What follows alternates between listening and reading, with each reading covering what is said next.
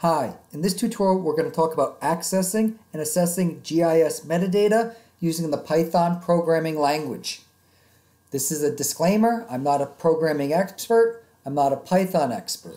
But I've put together some code that can be used as a starting point or a jumping off point so that you can use GIS, so you can use Python to assess and eventually evaluate GIS metadata entries within the confines of a personal or file geodatabase. So, one of the big problems in the large-scale assessment of GIS metadata is that we don't have any means to assess it efficiently.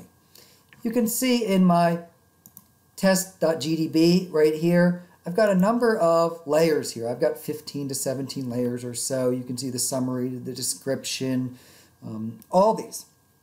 But if someone asked me, what data has the oldest publication date? I would have to go through each of these individual entries, or I might be able to put it in a preview or description or the contents there, but I would have to go through each of these, copy it to a spreadsheet, and sort them, or even eyeball this. And it might be fairly easy to do this for 15 entries or 15 feature classes here, but imagine doing this for 100 feature classes amongst 5 different databases. We might ask questions like, what data has the most incomplete metadata? There's 400 individual metadata entries. Who wants to go through all of those? What data has no processing steps or data quality attached to it? Who wants to go through all of that? So I've started to do some research to figure out ways to do this. I previously did this with VBA and ArcObjects and have migrated this to Python. So what I decided to do was develop some Python code that does this. Python is a scripting language used to process, basically to perform GIS functionality. We have a Python command line within ArcCatalog. We also have it within ArcGIS. So you can see here, and I can type in commands or whatever I need to do here. There are a couple of great Python, ArcGIS and Python programming books that I've used for a lot of my skill set. But when it came to the GIS metadata assessment and evaluation, there isn't a big knowledge base for this right now. So this is what I decided to do. And we're going to write a program where we write a couple of individual entries from the metadata to an Excel spreadsheet for all of these layers. So they're all going to be in one place, so I can look at this and sort these and assess these and make decisions from this. Because right now this is just data. So we want to turn this data into information, into knowledge, and eventually to action. So I showed before that I have a Python command line right there.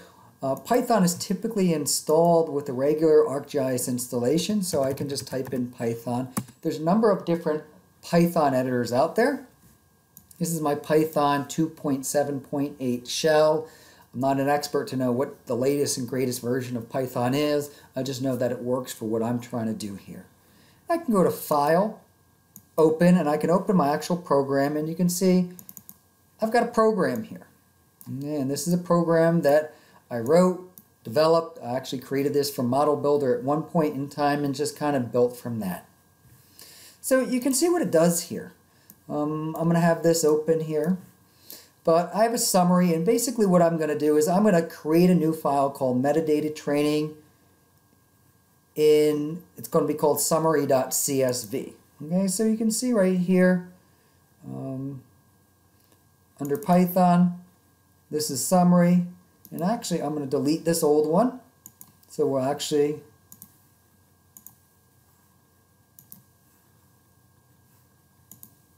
you'll see what we create.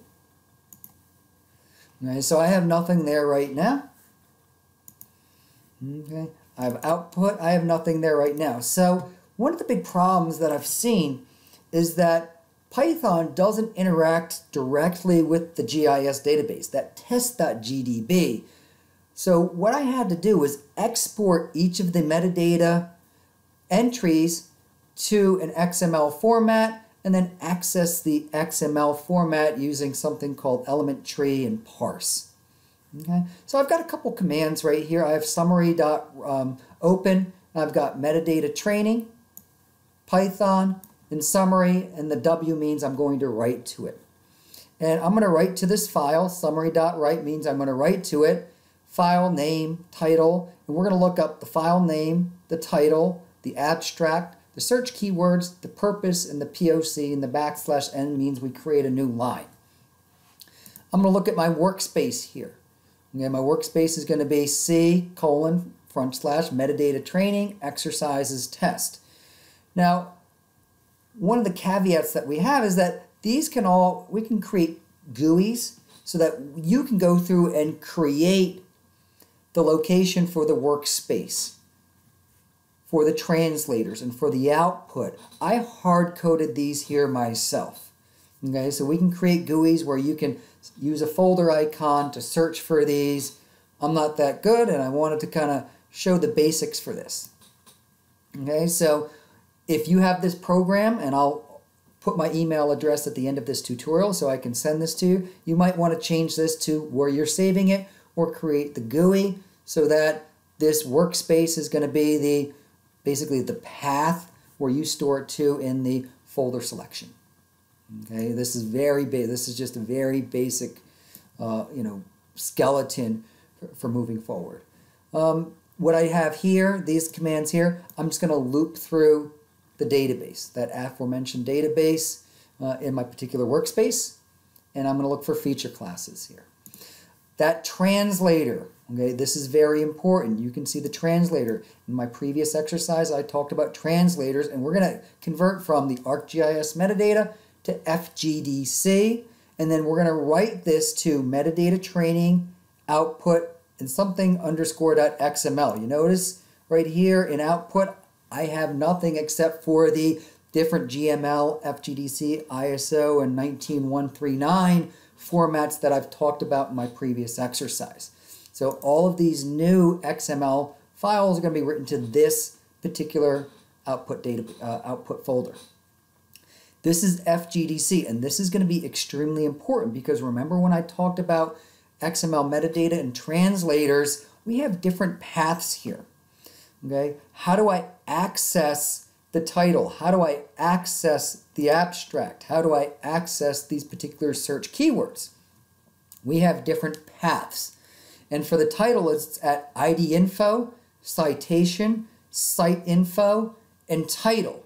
And if we go back to this one right here, the FGDC element, you can see how I access this.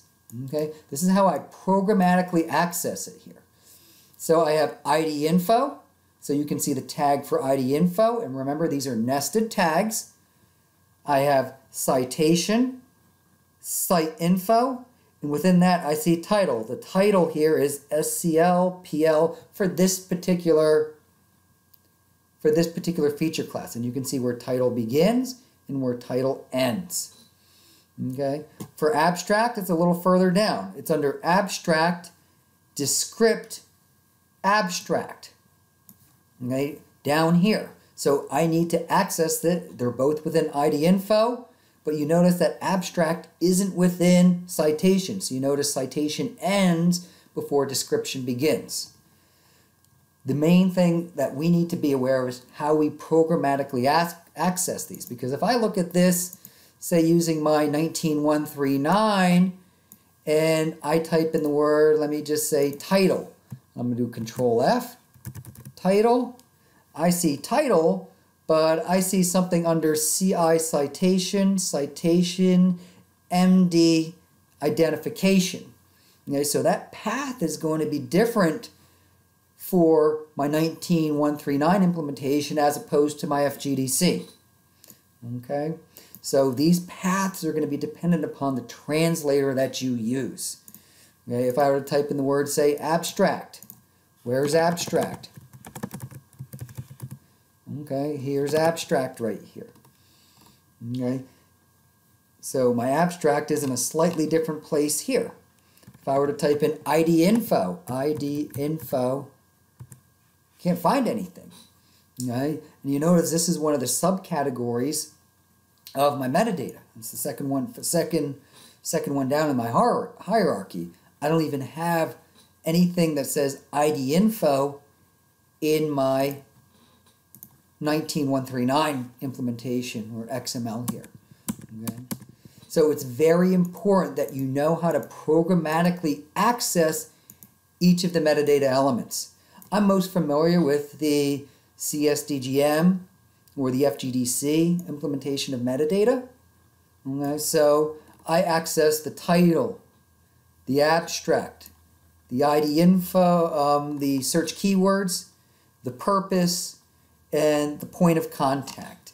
And this is just some basic Python code. I'm going to actually print this in this shell over here while we're running this. Excuse me. So I'm going to print this, as well as I'm also going to be writing it to my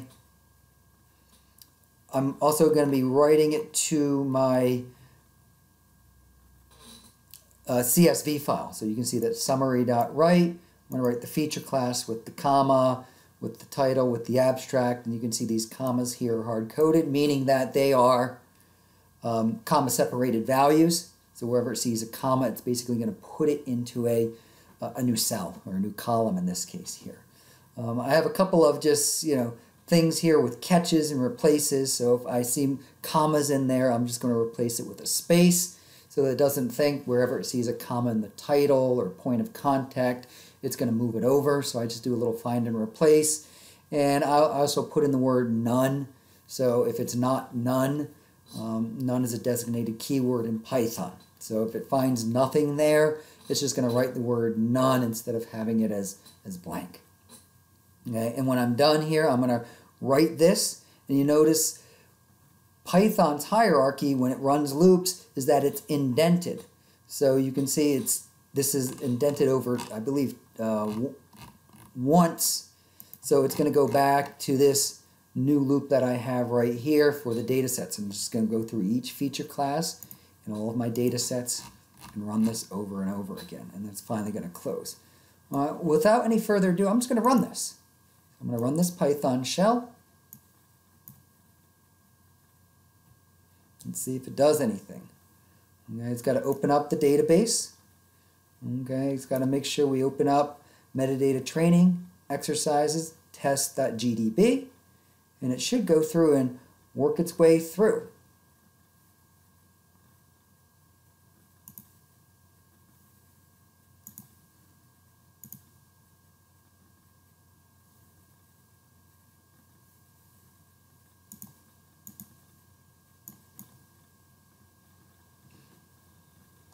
Click on F5 here, click OK.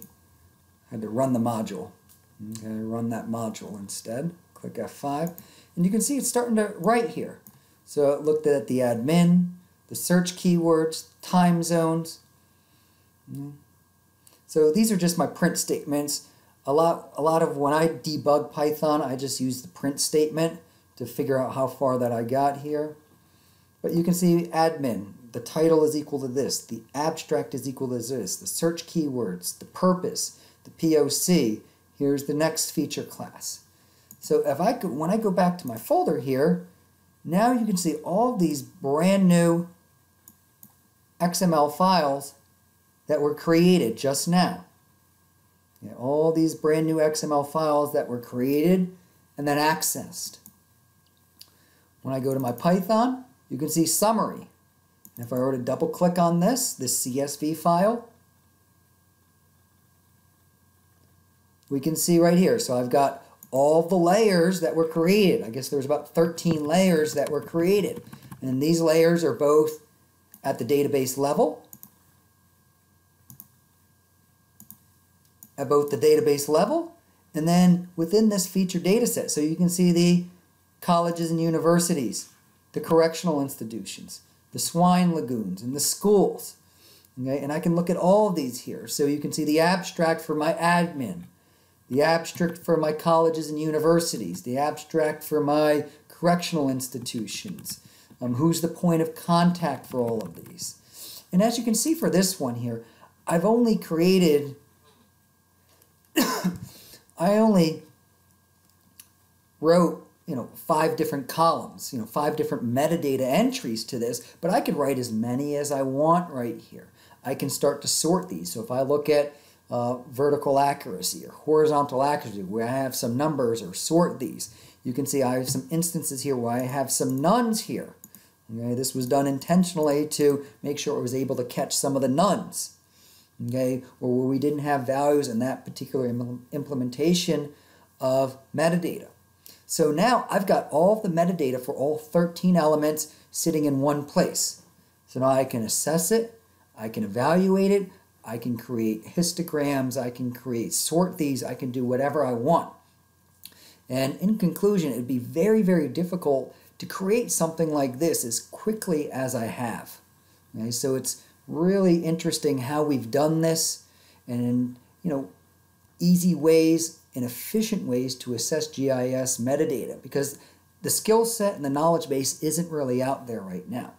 So if you want to contact me for this particular script, it's tmulroon, TMULROON @nccu.edu. And like I said before, you're going to have to change some of the paths, and especially for you very slick, programmers, you'll have to, you can create some GUIs so that you can make the translators in your output locations interactive.